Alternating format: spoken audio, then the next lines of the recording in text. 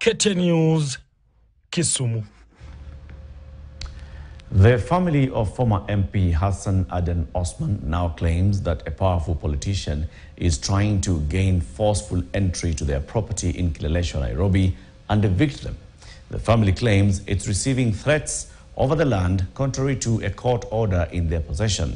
The property in question was leased to them by the Kenya Railways, and it was renewed for another 6 years in October 2021.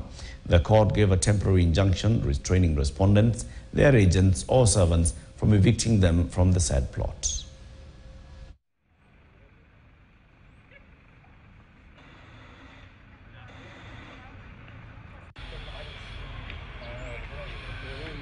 This plot was leased to us years back.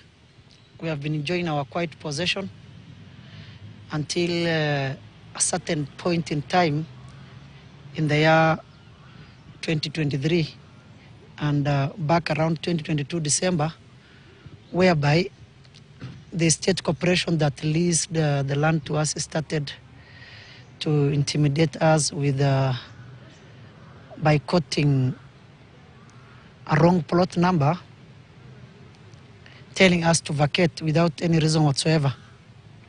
We have received various threats, intimidation, illegal breaking, stealing, trespass that has been happening for a couple of months.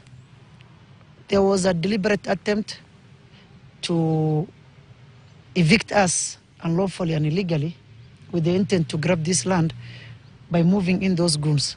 So we stood firm and we refused to get out of this said property since we are protected by law.